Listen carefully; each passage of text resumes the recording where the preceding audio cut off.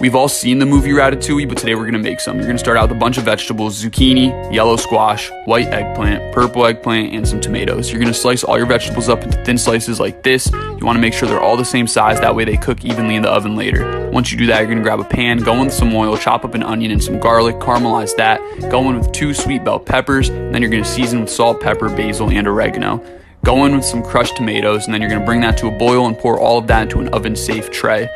Layer your veggies in whichever way you think is coolest and start working. Should look something like this. Once you do that, you're gonna brush the top with some olive oil, parsley, basil, and thyme. And then you're gonna cover with some aluminum foil, throw it in the oven at 375 for 40 minutes, and then uncover for an additional 20 minutes. Comes out looking like this. Grate some Parmesan cheese over top, serve with some crusty bread, and you have yourself a delicious ratatouille.